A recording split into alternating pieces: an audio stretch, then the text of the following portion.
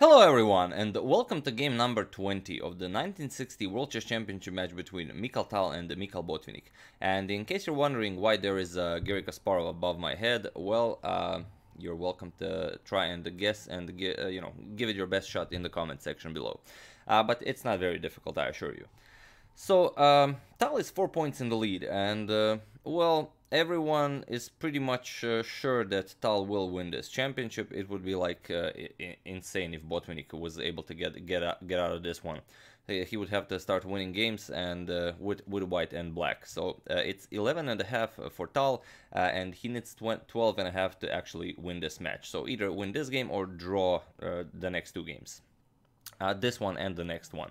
And as Tal says it, he thought that Botvinnik would really give up on actually trying to win this match, but it's game 20, that Botvinnik really gives it his best creativity and his best attempt to refute Tal's style.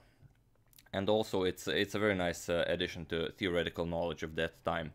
So in this game, Botvinnik is white, and he opens with c4. And Alexander Koblenz tried to convince Tal to really try and play this game like for real, but Tal said that he couldn't do it. He was up 4 points, and he couldn't take the match seriously anymore. He said that the only thing he could think about that this was if he manages to draw this one and the next one, then this is the last time he's playing black against Botvinnik this year, until the return match for the World Chess Championship.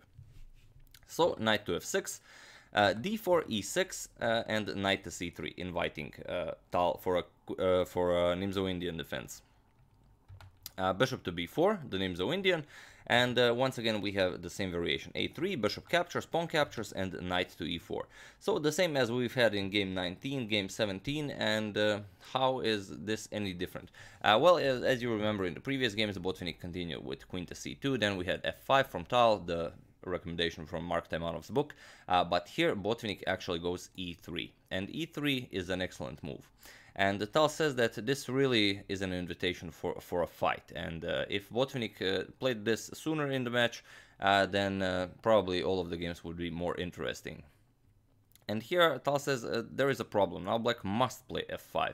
If Tal continues b6, for example, after bishop to d3, attacking the knight, bishop b7 defending the knight, then Botvinnik has this option of going queen to g4. Now there's a double attack on the knight and an attack on the g7 pawn, and Tal really didn't like this position for black. Okay, I mean, you can play knight to f6, queen back to g3, but Tal's opinion was that white's position is much better here.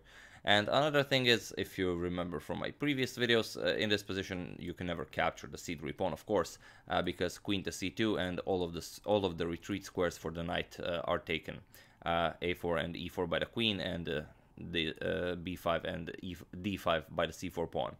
So after e3, Tal plays f5. Now knight captures on c3 is definitely an option, because now after queen to c2, knight can retreat to e4, and he will be protected by the f5 pawn. So here Tal definitely expected queen to c2, defending the pawn, developing the queen, so on, but Botvinnik played queen to h5 check. And if someone plays a move like this very early, this is move 7, if someone gives you a check on move 7, it's probably a terrible move. It could very well be a blunder. You know, you're probably playing against someone who doesn't really know how to play chess. You know the old saying, don't bring your queen out too early. But when a player like Mikhail Botvinnik plays it against you in a World Chess Championship match, especially when he's down 4 points, then you're definitely heading into home preparation territory. So what do you do here? You don't really have a lot of options here. King to f8, that's too adventurous even for Tal. So basically g6 is forced. We have queen to h6, and now if you look at this position, white queen did lose a tempo, but look at the dark squares around this king's position. Black is absent of his dark square bishop, as he traded here on c3, so all of these dark squares are pretty weak, and the queen is very powerful there. And now if you play something like queen to g5 to maybe try and exchange and go into the endgame, then queen captures, knight captures, and h4 doesn't really give black anything. Knight to e4, you can even go h5, and this position would be very pleasant to play for white, so Tal doesn't want to go for this. So after this, queen to h6, also an idea. Tal played d6, and d6 is an interesting idea because it kind of invites Botvinnik to go for queen to g7, which is basically a pawn sacrifice, because after queen to g7 and queen to f6, you offer a trade of queens. Of course, you have to protect the rook. Now comes queen captures on c7, and this was Tal's idea. Knight to a6, attacking the queen, queen to a5, and now b6. A very dangerous idea. Queen a4 check, kind of forcing king to move, because if you block, then queen captures knight. But this was Tal's idea. Blocking, and now if queen captures, now knight to c5, and the queen is trapped. You have to capture the knight. So after pawn captures, now queen captures on c3 with check, forking the rook and the king. And after king to d1, now not capturing the rook, but actually d captures on c5. If you capture the rook, then you lose for a very specific reason, but white has to part with the rook either way, because now if you try to protect it with rook to b1, you get rook to d8 and you're lost. There is not a lot of defense against bishop to a4 double check, and if you try and block this, for example bishop to d2, then you get bishop to c6 and it's all over. You can't defend queen captures on d2. If you try and block with the knight, knight f3, simply bishop captures. That's why you played bishop to c6. So a very exciting and dangerous position after this d6 move by Tal, inviting Botvinnik for queen to g7. But Botvinnik isn't interested in this. He plays f3, attacks Tal's knight. We have knight back to f6, and now e4.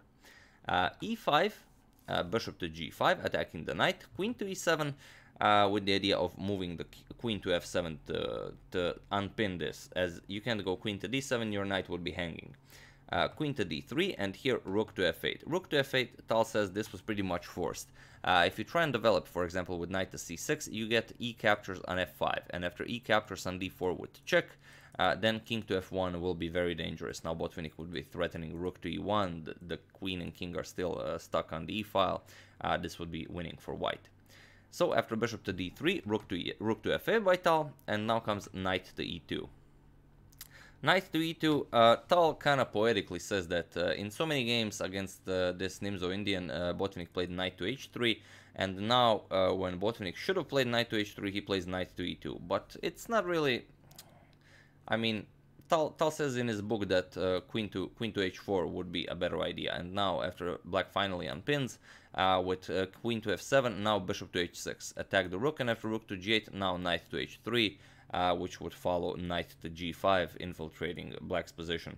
I mean, this is a fine continuation, but actually the move Botvinnik played, knight to e2, is the engine's favorite. So, although Tal considers this to be better, Botvinnik's move, I mean, holds the position.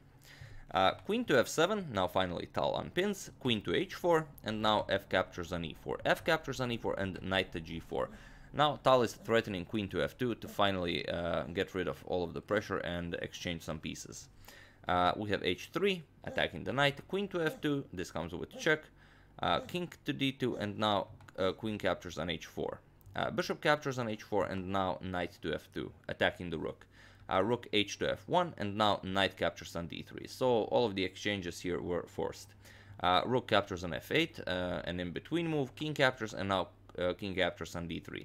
So Tal did manage to calm down the situation, but still all of his pieces are undeveloped. He has to do something about this, and then everything will be okay. Bishop to e6, we have knight to g3, knight to d7, again developing a piece, knight to f1, and now a6. And here Botvinnik plays bishop to f2, which is definitely a nice move. Tal's idea when he played a6 was that if Botvinnik decides to play knight to e3, to play knight to d5 to attack the c7 pawn, then b5 was Tal's idea. And now if you play this, now you get pawn captures on c4, king captures, and c6, winning the knight.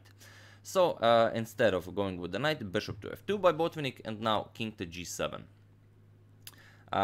Now going b5 doesn't really do anything, as you know, the whole b5 idea was simply preparing to get rid of the knight if it came to a3.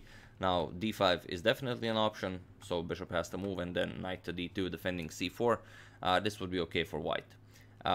So after this, bishop to f2, king to g7, preparing the f file for the rook, knight to d2, rook to f8. Now comes bishop to e3, as the bishop was attacked on f2, b6, rook to b1, and now knight to f6.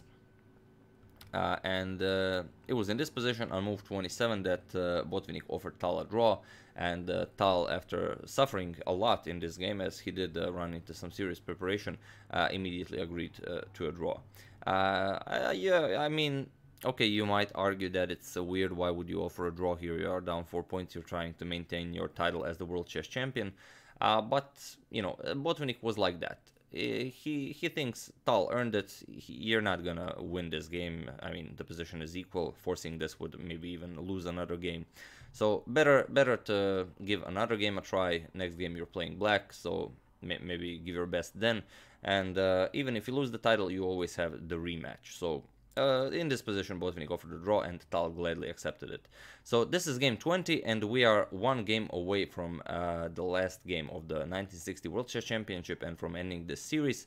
So I do hope you enjoyed this game. I do hope you enjoyed the entire series, and if you haven't seen the entire series, there is a link in the description below where you can check it out. Also, I highly recommend you check out my coverage of the 1959 World Candidates Tournament, the tournament Tal had to win to actually qualify to challenge Botvinnik for the title. So those are some interesting games. So yeah, once again, I do hope you enjoyed it. I would like to thank Tony Mo at Guitar for a contribution to my channel. Thank you a lot, I really appreciate it. As usual, you can check 2 of my previous videos here. Thank you all for watching, and I will see you soon with probably with the last game of the 1960 World Chess Championship. Thank you all, and I'll see you soon.